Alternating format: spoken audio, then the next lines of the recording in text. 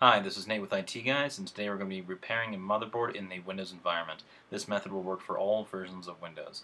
To start with, we're going to click on the File Explorer icon, right-click on this PC, and click on the Manage portion of that menu to get to the Computer Management utility. You can also type in Computer Management and click on the app that pops up in the Start menu, or you can type in this PC, right-click on this PC, and go to Manage to get to the Computer Management utility.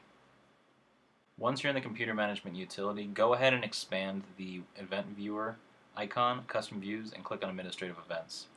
Then when the Administrative Events comes up, go ahead and arrange by source to make sure that your computer is indeed having a motherboard issue. Scroll down to the Ks where you're looking for something called a kernel processor power event. And in that kernel processor power event, the details say that the processors are being limited by system firmware. Now this type of error can only happen for two reasons. Either A, the power cord going to the computer is not the right power cord, which happens sometimes with the used computers or aftermarket machines, or the firmware inside the computer isn't up to date and for whatever reason it's not providing enough power to the processors. In this case, I've already checked to make sure that the AC power pack output voltage matches that of the input voltage required by this laptop by matching the output voltage with the sticker on the bottom of the laptop that sometimes is hidden underneath the battery. So we're going to ignore that possibility and go straight for the firmware upgrade. To find the right firmware settings, or BIOS software it's sometimes called, we're going to search in Google for the manufacturer's website. In this case, this computer is a Lenovo, so we're going to look for Lenovo's BIOS upgrade. Some manufacturers have an automatic tool that does this for you. I find that it does not work very well, or at least not consistently for all Windows machines. So we're going to do it manually by looking at the drivers and software or drivers and support menu at the top of any manufacturer's website, and we're going to search for the software for this machine by serial number. To find the serial number, we're going to go over to the Start menu and open a command prompt by typing in CMD and hitting Enter. Once the command prompt comes up, the following command will get you the serial number. That's WMIC space BIOS space get space serial number and hit Enter.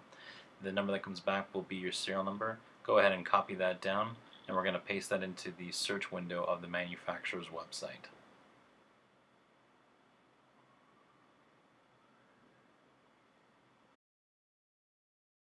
Once the website finds the associated software for your specific machine, go ahead and scroll down to anything that says BIOS or firmware and download the associated utility for that software.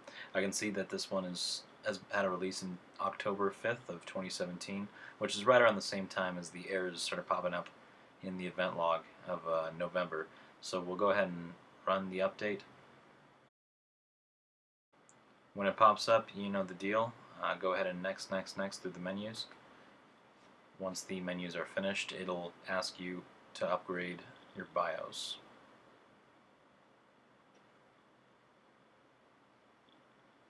Go ahead and hit next on this menu, and next again. Now, this is an important part to note. Before you hit yes, though, make sure that the computer is plugged into the wall. That's super important because if the computer dies or battery dies in the middle of a firmware upgrade, it basically turns the machine into a very expensive brick. Next menu is where we normally hit yes to go ahead and restart the computer and upgrade the computer's firmware. The problem is that we're doing a screen capture at the moment, and if we restart the computer during the screen capture, the screen won't capture and we won't see what's going on. So we're going to go ahead and not do this at this point. You, however, will hit yes.